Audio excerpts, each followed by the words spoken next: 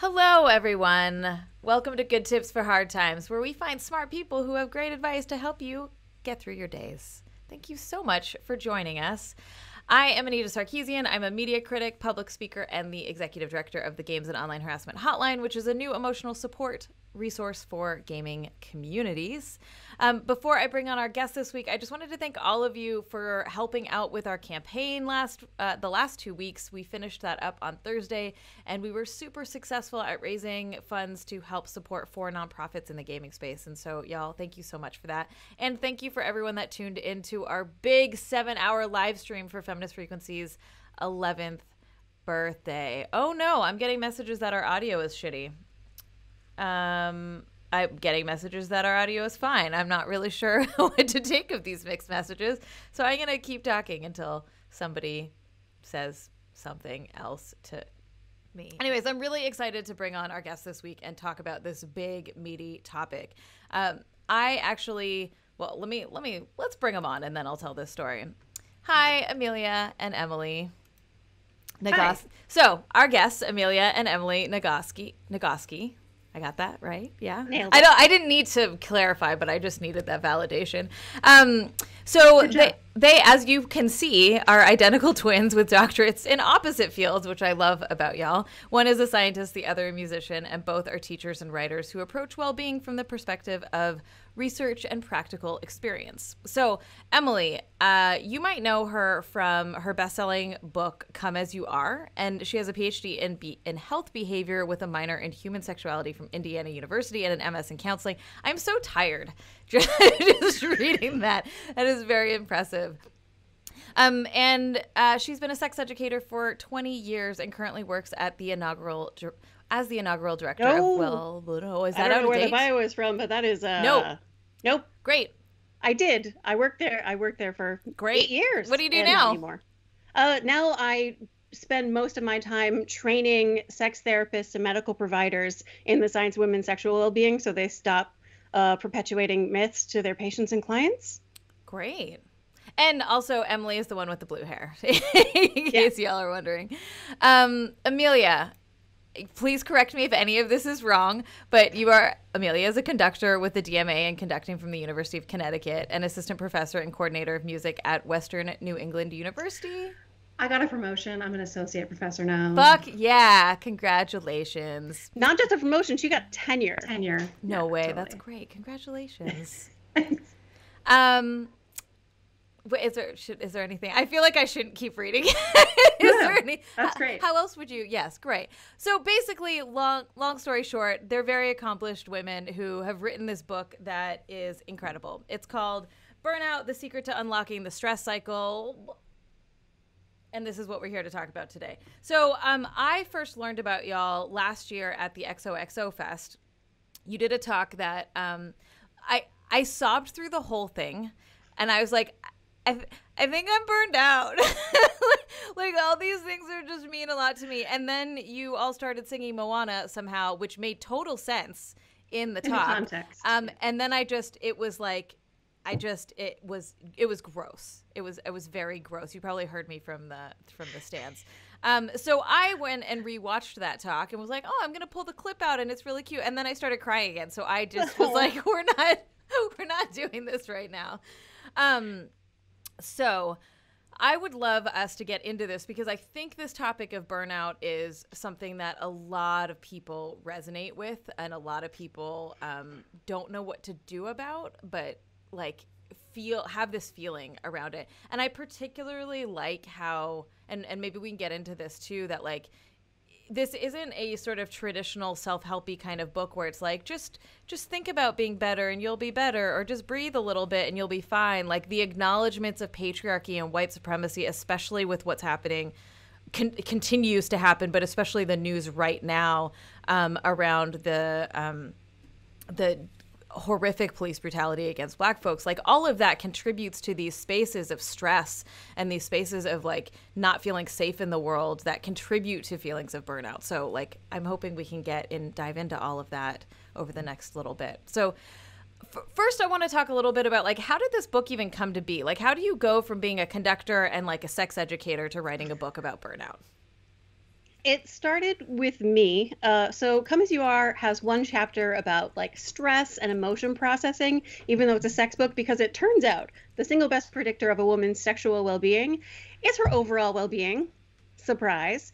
So there's this one chapter about stress and feelings. But then in 2015, as I was traveling around book touring, people kept saying, yeah, all that sex science is great, Emily. Thanks for that. But you know, the one chapter that really changed everything for me was that one chapter on stress and feelings. And I had worked so hard on the sex science, and I was really surprised. I forget how impactful that stuff is. So I said this to Amelia, and she said, I was not surprised at all because I'm a conductor, so I know that what it takes to feel and express your feelings doesn't just come naturally to everybody. It requires some training for some of us, a lot of us. And in fact, when I learned the stuff that was in that chapter, it saved my life twice. So I reminded Emily of that, and she said, we should write a book about that. So that's where Burnout came. Because I was remembering what it's like to see, I don't know if you've ever seen your identical twin crying in a hospital, Johnny, but it's impactful, especially if you are a health educator whose job it is to teach people how not to end up in that situation. Sure. Yeah. There's layers there, layers of emotional resonance there. Absolutely. That's intense. And I'm sorry that you dealt with that, but I'm so glad that we got something amazing for other people out of that as well, and yourself. She's obviously feeling much better now. Yeah, and I have to say, I used to hate it when people say this, but I'm actually glad that I went through that terrible, difficult thing because I learned so much from it, and I grew and I got so much healthier on the other side than I ever could have been if I hadn't gotten that wake-up call. Now, I would really love it if the book and the stuff that we talk about in public would help other people so that they don't have to go that deep and dark into the hole before they realize that something needs to change. So I hope that my dark experience will help others not have to go that dark.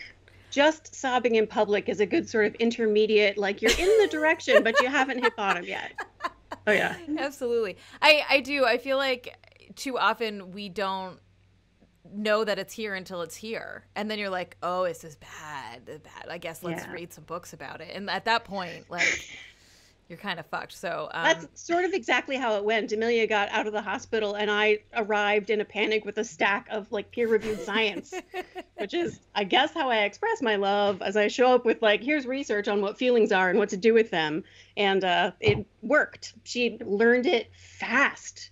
So much so that I literally forgot how much had changed for her in like less than a year. Wow. Like once you know this stuff, you can't unknow it. Absolutely. It's just there forever. Nice. Well, so let's get into this. So let's start with like, what is burnout? What is this feeling that people can't necessarily describe but know intimately? How we define it is the experience of feeling like you're not enough and simultaneously being worried that you're not doing enough. So being overwhelmed and exhausted by everything you have to do and yet still somehow worried that you're not doing enough. That's what we define burnout as. There is like a technical definition from the Herbert Freudenberger and the psychological research that has 3 distinct characteristics, blah, blah, blah. But if someone says the word burnout to you and you go, yes, then you're burnt out. Yeah, that's fair. That's fair. Okay, so I really like that definition. I think it's very attainable and accessible, and you immediately are like, oh, God, that's me. So stress, obviously, is such a huge factor of burnout, and I feel like you articulate so clearly in your book and in your lectures and work around the difference between a stress and a stressor and how we have to approach those differently. Can you expand on, or can you explain that to our audience? Oh, heck yeah. This is the starting point. And that is that, so you have stressors, which are the things that activate the stress in your body. These are usually things out in the external world. Evolutionarily, this will be being chased by a lion. These days, it tends to be the mansplainer in that meeting that you're in, or the cat caller, or the news, or the like pandemic, or whatever else. Those are stressors. They're things that activate a stress response in our body. The stress itself is the physiological event that happens in response. It is the adrenaline and cortisol that courses through your bloodstream downstream. It's the physical reaction of increased heart rate, increased blood pressure, increased respiration rate. All of this biologically is in preparation to help you do one thing, which is to run, to use your muscles immediately to escape whatever the threat is. In the environment where we evolved, running is an adaptive strategy that deals with the stressor, the lion that's chasing you. And so that is what our bodies are expect to do.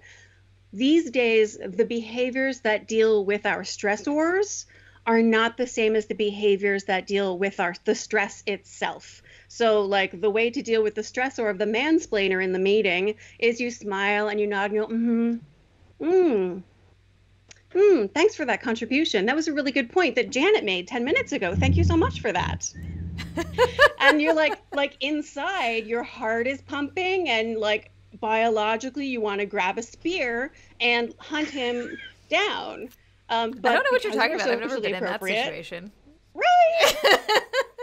So what has happened now is that because our bodies are in this strange environment, the process of dealing with the stress has become separate from the process of dealing with the stressor, and you have to do both. You have to engage in behaviors that help your body complete the stress response cycle that got activated by the stressor, which will almost always have to happen separately from your experience of the stressor right then.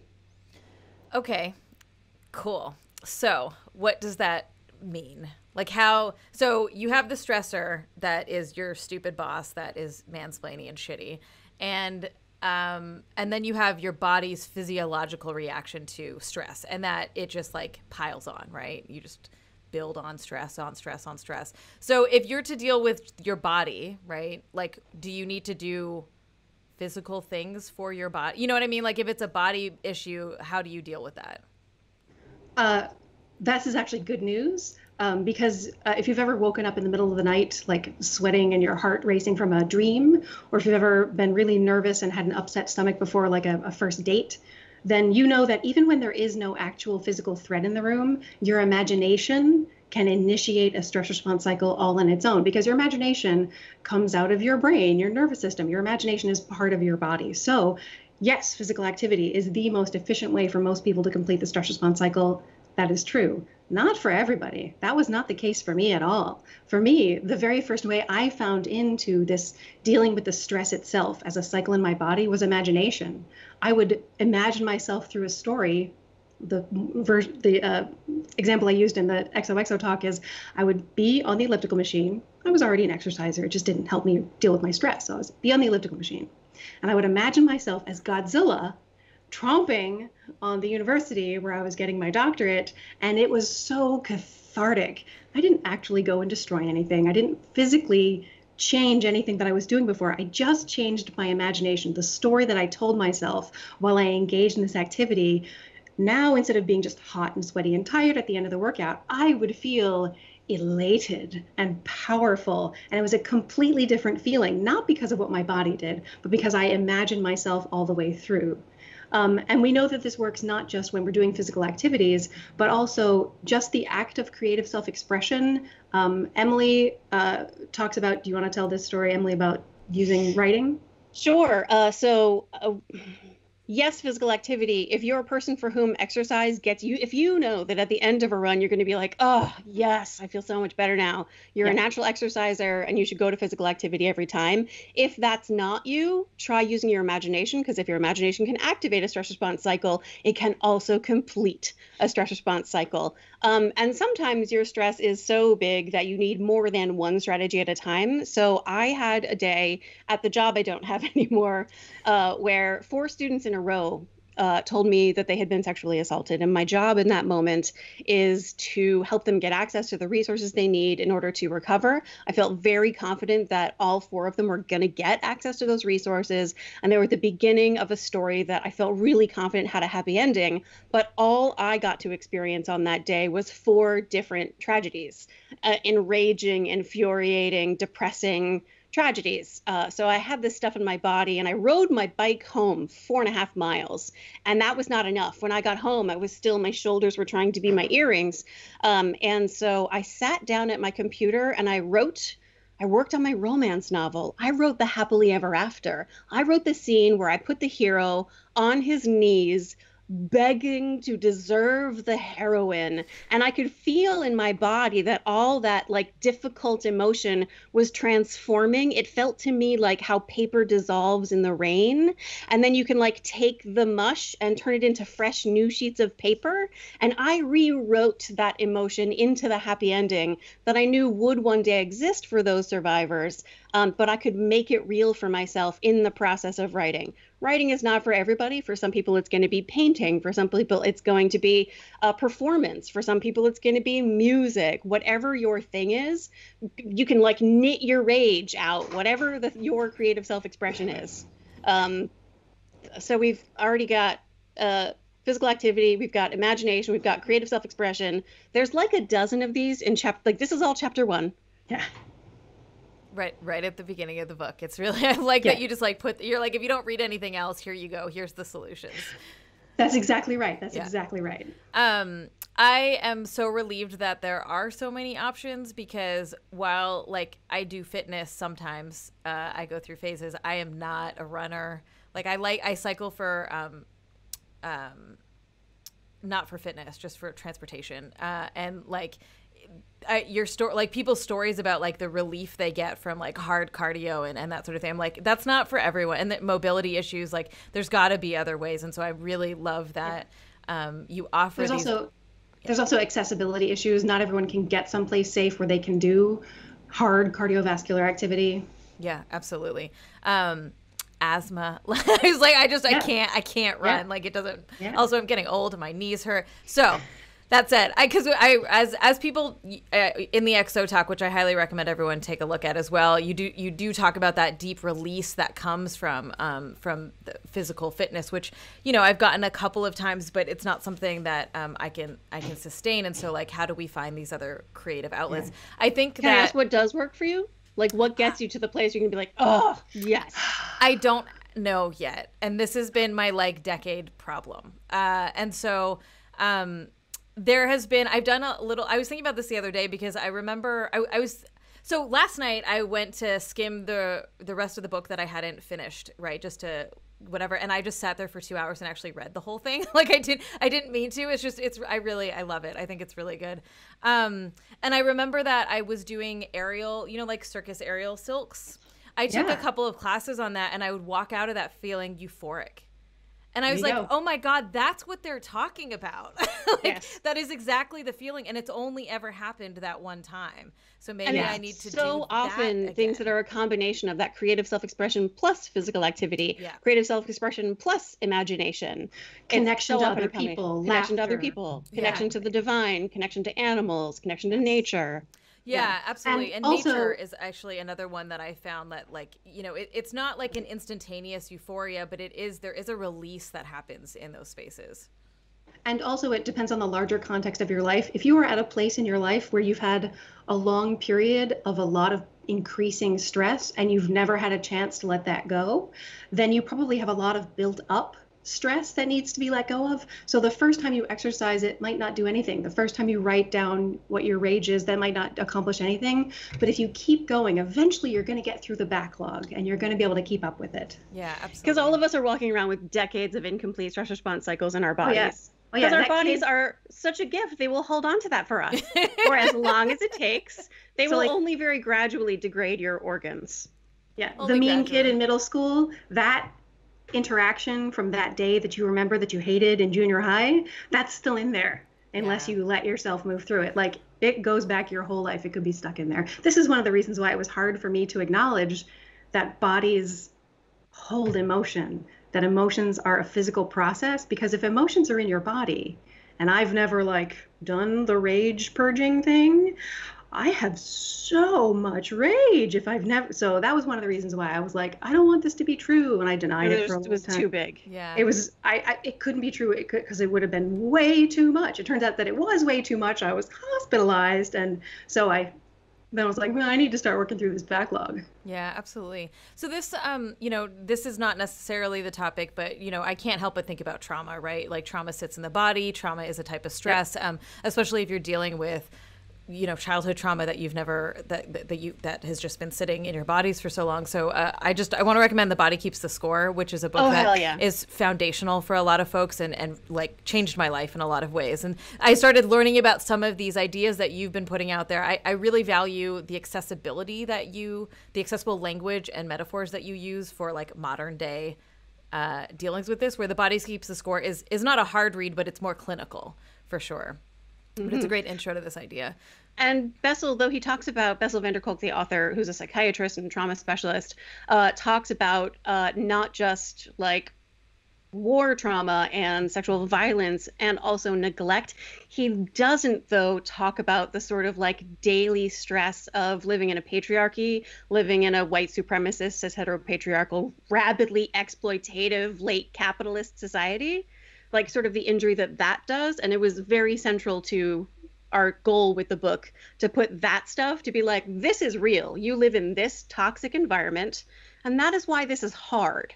And here are things you can do even though it's hard. Yeah, absolutely. One of the problems is that the stress that Emily was talking about with the heart pounding and the heavy breathing and the sweat, a lot of times that happens at a level that's below conscious awareness. So you don't even know that it's happening, or because you need to deny it and suppress it in the moment in order to be polite or in order to keep yourself safe. You shut it down and you're not even aware of it. So in that moment, you can't complete the stress response cycle and you're not even aware of the stress response cycle. That doesn't mean it didn't happen. And that doesn't mean you don't need to deal with it. Survivors in particular have a really intense skill of being able to shut down their emotional reaction before they're even aware that they had it. Yeah, absolutely. This is a hard pivot, but just something I was thinking about earlier is because we were talking about like creative as an outlet, which I think a lot of people understand. I did want to address the folks like me who have turned their hobbies into their jobs and then no longer have hobbies. Or that your job is so consuming, or you're in this like fucked up capitalist state where every time you start a hobby, you try to figure out how to turn it into part of your job, so like social media, all of that kind of stuff. And so that was another struggle that I've had of like, what do I do for fun? Like, what is fun? Like, how do when I realized that I was severely burnt out trying to navigate that space. So like, giving folks space to experiment with what they find in, like, get a ukulele. I don't know, like see if you like that. Go for a hike, like try running, or I mean, not running, sorry. Try like knitting or whatever, just to give yourself things to do and separate it from your work life. What I recommend in a very specific, conscious, easy to define way is find something that you're bad at, but you enjoy. I horseback ride. I am not good at it. The last time I horseback rode, I literally fell off and like broke my ass. I am not a good horseback rider, but I do it because I love it. It's this combination of physical activity, connection with this animal, like being out in nature. It's like a win-win-win. And there's no way that this could ever be a job or anything that I teach. Like, I'm just so bad at it. So find something that you're bad at, but you like anyway. I love that so much. I am horrible at drawing, and that I think every now and again I try to draw things, and I'm like, oh yeah, I would never put this. I would never share this. But yeah, cool. So I want to talk about this idea that you introduce in the book, the human giver syndrome. I think that's really related to some of the sort of micro daily issues that I think you bring up that are part of the stressors and the stress cycles in our lives. Can you tell us what that is? The human giver syndrome. Do you want to do it, Emily, or should I do it? I can do it. So we take the language from a very dark but fairly short book by the moral philosopher Kate Manne, M-A-N-N-E. The title of her book is Down Girl, The Logic of Misogyny. If you have the spoons for it, highly recommend. But it's a lot of stories about sexual violence and harassment. In it, she posits a world where there's two types of humans. There are the human beings who have a moral obligation to be their full humanity, to be as competitive, acquisitive, and entitled as they need to be in order to maximize their being. You can hear it in the word, human being. And the other group of humans are the human givers, who have a moral obligation to give their full humanity in support of other people, to give their time, their attention, their patience, their smiles, their kindness, their warmth, their bodies, their hopes and dreams, sometimes their entire lives, sacrificed on the altar of someone else's comfort and convenience. Guess which one women are? I could never guess. And it is obviously not so simple as like men are the beings and women are the givers. We are both married to cishet dudes who are natural human givers, and the dynamic in a relationship between two givers is really different than the relationship between a giver and a being, because the giver will give because that's their moral obligation, and the human being will feel free to take everything that the giver gives, and the more the giver gives, the more entitled the being feels to take everything. So you have this like totally exhausting situation. The rules for being a human giver as a woman in our culture is you have to be pretty, happy, yet calm, generous, and above all, attentive to the needs of others. And because this is your moral obligation, if you fall short in any way of that moral obligation, you deserve to be punished. And if there's no one around to punish you for you, you just go ahead and beat the shit out of yourself. If you dare to stop being attentive to the needs of others and dare to be attentive to your own needs by, I don't know, getting 7 hours of sleep one night. Nobody ever comes into work and says, I got 8 solid hours of sleep last night. And people are like, yes, right on, good for you. Part of the toxicity of human giver syndrome is that it turns exhaustion and burnout into a virtue, so that when somebody says, you know, I got 8 hours of sleep last night, someone else says, that's so good for you. Good for you. Self-care is so important. I was up until 4 o'clock in the morning frosting the cupcakes for Becky's birthday party, but good for you. That's human giver syndrome. Now, it's not that being a giver is inherently toxic or dangerous. Right. Being a human giver is only a syndrome in the context of the existence of human beings who feel entitled to everything that you are and have. When you are surrounded by givers, being a giver is the best possible solution for creating a world that is supportive, where no one burns out because everyone jumps in and notices when you need something, notices when you need support, and they're there for you. It only is a system that fails when there are human beings involved and when they truly do have the power.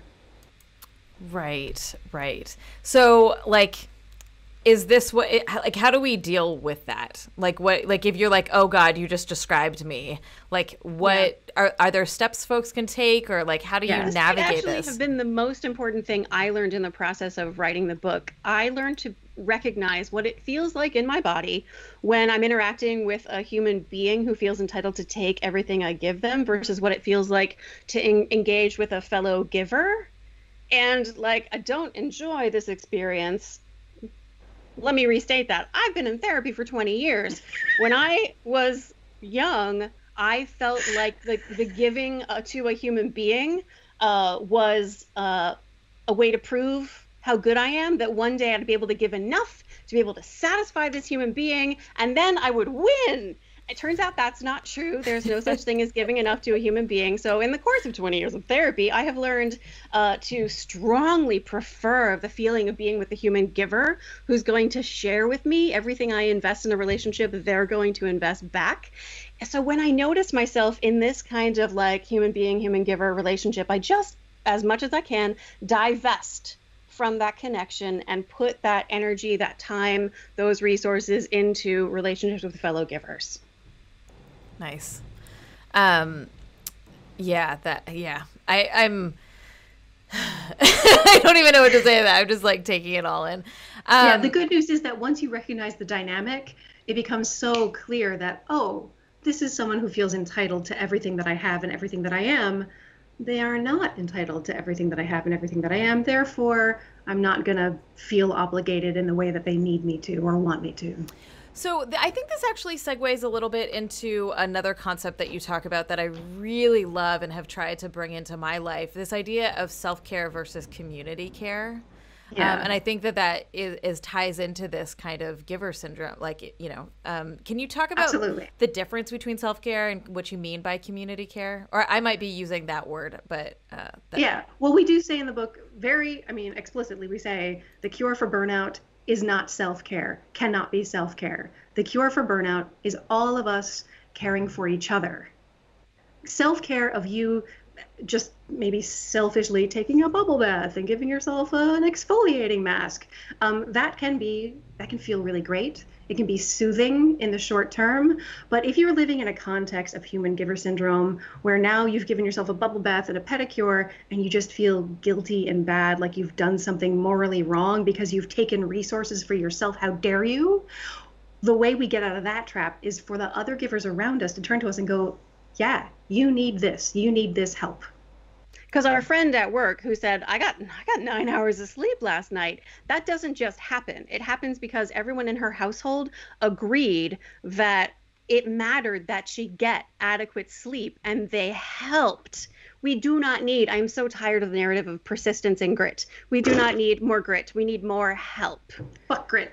We do not need to persist. We need more support. We need people to turn toward our difficult feelings with kindness and compassion, and to show up with instrumental support so that we can go to bed at the time our body requires. That doesn't just happen spontaneously. And when we go into work the next day, our whole household has supported us and given us this opportunity to get a full night's sleep. And we go into work and say, I got 9 hours of sleep last night. I feel amazing. And then their coworker says, good for you. Self-care is so important. Well, then all that self-care has now turned into a thing that causes them stress because their relationships at work aren't ideal. What we need is a community where we're all going to be turning towards each other with kindness and compassion. Yeah, sorry. Our shortcut for this is we call it the bubble of love.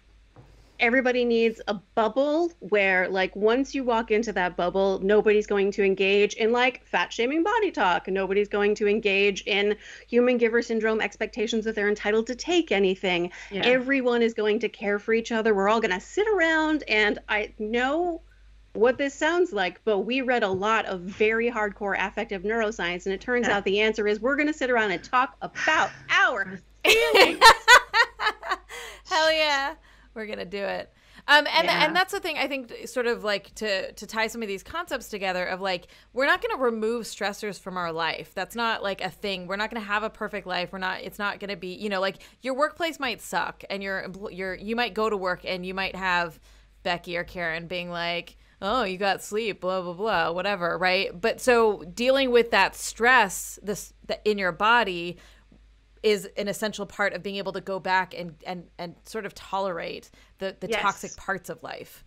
Exactly. Yeah. Yeah. Having no stress in your life is not a realistic goal. It's not even a goal that you would actually enjoy if you achieved it. There's no sense of peace at the end that you're going to have.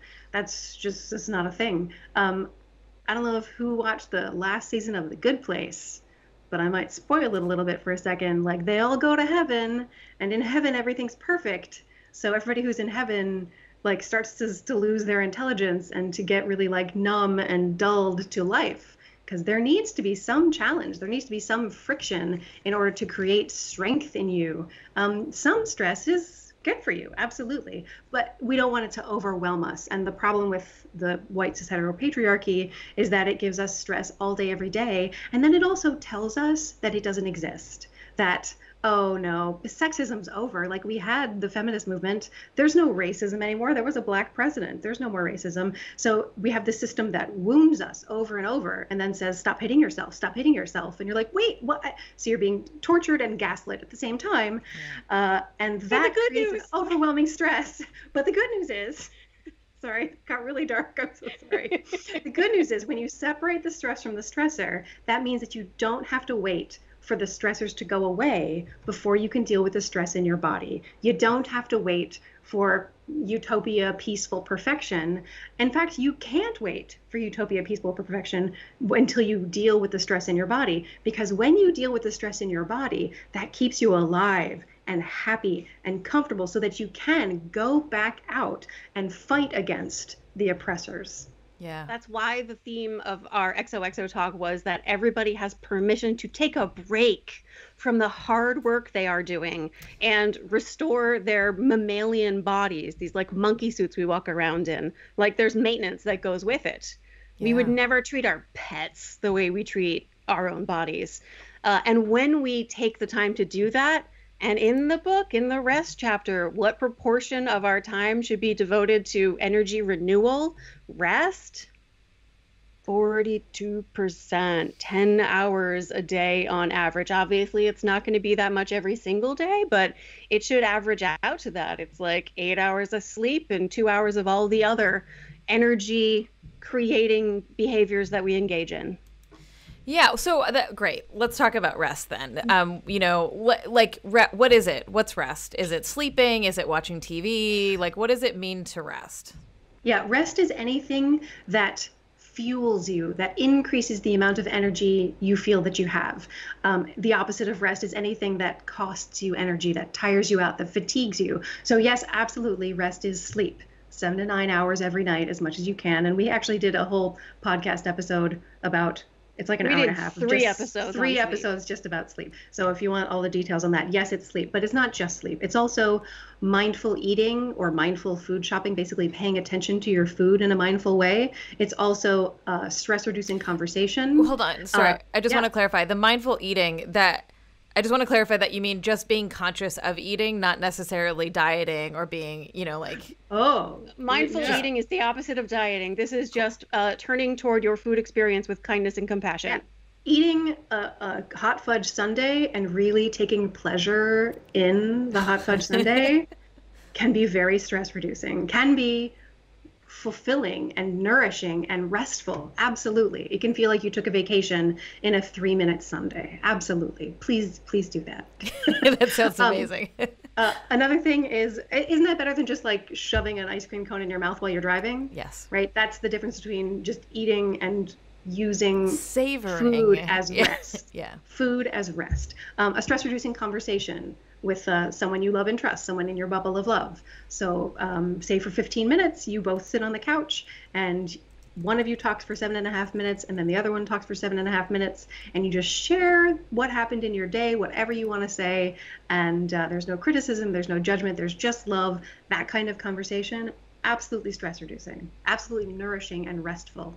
Exercise can also be nourishing and restful. If you are the kind of person who gets off the treadmill and feel like you have more energy, there are people like that. If you're one of those people, rest is active rest. Exercise is rest for you.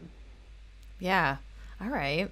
So we had a question in chat that I wanted to bring up if I can find it. Here we go. There we go. The question is there a difference between burnout and compassion fatigue in terms of how it needs to be addressed in the body? It definitely feels a little different, at least, is the question. So technically, compassion fatigue is caused by the specific experience of caring too much for too long. And so it comes really specifically from the giving, from the caretaking. I, for one, am like deeply worried about our medical providers. They're not just experiencing compassion fatigue. There's going to be a whole wave of like trauma recovery that has to happen for those medical providers. And it's because of the caregiving. So compassion fatigue comes from caring for too much for too long. And there are great resources. Specifically, I love the book Trauma Stewardship by someone whose name I totally forget, but the book is over here, but Trauma Stewardship, and all the books by that cluster of authors specifically address this. And so we've been talking a lot about like compassion and connection and the bubble of love, but we want to recognize that our bodies are built to oscillate through the stress response cycle, from being stressed out into peace, back to stress, back to peace. We're meant to cycle into rest, but we're not supposed to stay asleep forever. We're supposed to oscillate into rest and back into activity and back into rest. We're supposed to oscillate from deep connection into autonomy, back to connection and back to autonomy. When people are experiencing compassion fatigue, they often feel like if they do not if they dare to take space away, they have given up or quit, and that they have failed somehow because they paused, because they took time to do something other than the thing that is driving their sense of meaning and purpose. Doing the stuff that drives your sense of meaning and purpose is chapter 3. Like, it's that important. But taking time away from your source of meaning and purpose is also equally important. Hence, knitting and horseback riding and writing romance novels and whatever the thing is that you do that is energy renewing and not just that one thing. But for a more comprehensive answer, trauma stewardship. Nice. I think that this next question is, you kind of just answered it. It's how do you deal with the guilt that often comes with taking time or space yourself after burning out? Yeah, if you feel guilt about using resources for yourself, that is human giver syndrome. So you need someone around you who is a giver to reinforce you deserve resources for yourself. That is why self-care is not the cure for burnout. All of us caring for each other is the cure for burnout. That is a sign that you need help. Oh, this is an opportunity to talk about the last chapter in the book, actually. It's called The Mad Woman in the Attic. Basically, all of us, on the day you're born, if you're gender socialized feminine, they go, it's a girl, and they start teaching you that there are like rules of what you're allowed to do and what you're not. And the older you get, the more you recognize that there is a gap between who you really are and who this script is telling you to be. And into that gap grows the mad woman. Her job is to cope with the enormous chasm between who you actually are and who the world expects you to be. And she only has two choices. She can either be really mad at the world for having those bullshit expectations, or she can be really mad at you for falling short. And when people feel guilt about pausing what they're doing, that is their mad woman being like, no, the cultural expectation is you're going to fight, and you're never going to stop fighting, and you're going to sacrifice everything you have and are in the name of this thing or else. And that's your mad woman. And this is why Amelia sang Moana. Don't make me cry. The mad woman, for me, the mad woman is very much like Te Kā, the lava monster. And here's the thing. This is the evidence-based solution, is you personify that mean lady in your head, that cruel, vicious stranger in your head who says these terrible things about you and beats the shit out of you and carries a whip all day, every day. Am I being too explicit about this? Welcome to the inside of my head. Like when you have these things happen, whoom, she goes off, right? And you're like, oh, hello, mad woman. And for me, it's Te Kā, the lava monster. And what's true about Te Kā? I'm about to spoil the shit out of Moana. Moana notices that the swirl over the heart of Te Kā, the lava monster, matches the swirl on this green stone, the heart of Te Fiti. And Moana realizes that this big, scary lava monster, she holds the monster's heart in the palm of her hand. And if she can turn toward the big, scary monster with kindness and compassion, let her come to me, she tells the ocean. I have crossed the horizon to find you. I know and she your strides name. Bravely toward this monster that's coming at her. I have stolen You're the not heart allowed to from take a break, inside right? And she stands there bravely with her hair flying in the air and is like, does not define you. I have the thing you've been waiting for. This is not who you are. And she puts the heart into the lava monster. You know who you And are. the heat and the ash fall away, and what emerges is Te Fiti, the goddess of a life and abundance, the ultimate source of joy and pleasure in our lives. When we can turn toward the cruelest, meanest part of ourselves with that kindness and compassion, our own worst enemy, then we can befriend it, and it totally takes the power. Now, let me say, Amelia's Mad Woman is nothing like this. Do you want to talk about your Mad Woman? Sure. My Mad Woman is a vision I've been having in dreams since I was 2 or 3 years old. And it's a little wiggly ball of dust and a gigantic wiggly ball of dust.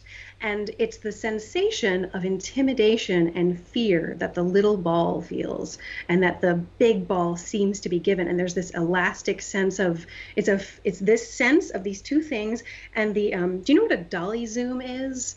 Where you zoom in with the camera, but you also pull it away. So the thing in the frame stays the same, but the background changes. And it's that vertiginous sense of swooshing. It's a physical sensation of vertigo and this vision of these two little things. And when I have this sensation, I know that what has happened is my Mad Woman is saying, you fucked up. The world is not to blame. It's you. You don't fit in. You did the wrong thing. And then I go, oh, right. Do I blame the world? Do I blame me? Or do I just acknowledge the chasm that always exists between me and what the world expects of me? We did a podcast episode called The Abyss, Yeah. Which is about learning to tolerate living with the persistent, unbridgeable chasm between who you actually are and who the world expects you to be, that it's totally possible. And in fact, joy comes from a life lived in peace with the abyss. Amelia wrote a song about it. Who does the world say that I should be? And what do I do if I don't agree? Rational me says that I am enough. My primate brain says not fitting is rough. Anyway, solutions are clear. I should be myself. And you can just sing the chorus. The abyss. I'm not in the right key, so it's way too low. Abyss. Anyway. Y'all can come on. Episode of the podcast if you want to hear me actually sing in the right key with like a ukulele accompaniment. Y'all can come on any day. This is just the best. Even though you made me cry, that's okay. I'm sorry. That's okay. Actually, I'm not sorry. No, you're not. You're not even a little bit. Fun fact: crying is also stress relief. It's one of the 12 evidence-based stress response things. There's actually a strategy for making your crying purge rage, and that is to pay attention to the crying, not to keep reciting in your mind whatever that thing was that made you so upset, but just to say, I'm going to let go of the context and just turn toward the physical sensation of the crying. How much snot is coming out of my nose? How hot do I feel? Where do I feel tension? And you just pay attention to that until it goes away. And it does go away. You have to go all the way through the darkness to get to the light at the end. But if you allow yourself to go through it, you will always get to the light at the end. And if you don't get to the end, that's when you call for help. Help. Because it's not about self-care. It's about community care. Exactly. I love it. Okay. I want to recap really quick because folks popped in and out of the stream a little bit. So there's the difference between the stress and the stressor, and we can deal with those separately. The human giver syndrome, I can't even do that in a short way. Look it up. It's in the book. Burnout. Moral obligation to be pretty, happy, calm, generous, and attentive to the needs of others. And if you fall short, you should beat the shit out of yourself. Yes, but don't do that. Fight that. Yeah, that's the problem. Just for the record, that's the problem and a lie. Yeah. The solution is caring for each other. Yep. And rest, whether it's actual sleep or active rest, doing things that make you feel rested and it's not just that feeling of like, how do you so we just did this giant, basically I spent a month fundraising and did a 7-hour live stream, and I was like, I'm taking days off after this. And I was like, literally every day was like, I don't know how to relax. I don't know how to relax. What is rest? What is relax? How to relax? And so the timing of this is absolutely perfect to just remind me of some of these tools that I have that are available to me that are totally free. You don't have to spend a bunch of money to do any of this stuff. So people often need a kind of methadone rest, not rest per se, but something that brings them down from the chaos. So that's when you train for a marathon or write a novel. Yeah, absolutely. So if you want to give one takeaway to the audience, if there's one thing that they could learn from today or from this work about burnout, what would that be? If you change anything after learning what we've talked about, let it be getting more sleep. And if you feel selfish for sleeping, which we hear all the time, remember that taking care of yourself is not selfish. You can't spell resist without rest. If you're going to be part of the resistance, we need you to be healthy and well rested and ready to go to fight and to vote. And I would say when you're feeling overwhelmed and exhausted, it is not that you need more grit. You don't need to work harder. You need more help. Nice. I love that. Well, Emily and Amelia Nagoski. Yeah, I didn't even have to look at my notes, even though I was scrolling for them. Please check out their book, Burnout, The Secret to Unlocking the Stress Cycle. It honestly is really phenomenal, and we'll definitely link it in the chat for you all. Is there any other places folks can find more about what you're working on these days or about you all? Yeah, we're doing a podcast called The Feminist Survival Project 2020, which Emily wanted to start last November because she predicted that 2020 might be kind of difficult. So we decided we would talk about some things that are hard for other people and maybe spread some information, but mostly we make it for ourselves as a thing that we can do to help each other feel better. Nice. So it's evidence-based strategies for coping with the shit show. All right. And where can folks find that? feministsurvivalproject.com. And we're on the social medias at FSP 2020. Nice. Oh, that's awesome. I can't wait to check that out. Thank you so much for joining us. I really appreciate it. And also for making me cry, which I was like, not going to happen. And then there it happened. Hopefully you feel better, though. Yeah, absolutely. Absolutely. Thank you so much. Thank you. Thank you. All right, y'all. I hope that you enjoyed that conversation as much as I did. And also, if you cried at the Moana part, I did too, so don't feel guilty about that. I want to thank all the mods for keeping this space friendly, and thanks to all of you for tuning in. I know that we had some technical problems, and several of you were saying that there were some sync issues and audio issues. We are going to upload the file straight from my computer, which the recording should be pretty clean, to YouTube, so you can watch the whole thing fresh and well streamed on youtube.com/games hotline. So please check us out there, and maybe give us a sub, because that helps us grow our audience and get these videos out there. Yeah, so that's it, y'all. Thank you so much. You can join me next week when we talk to Susan Wismar about bystander intervention for online sexual harassment, which should be an intense and also great conversation. Bye, everyone.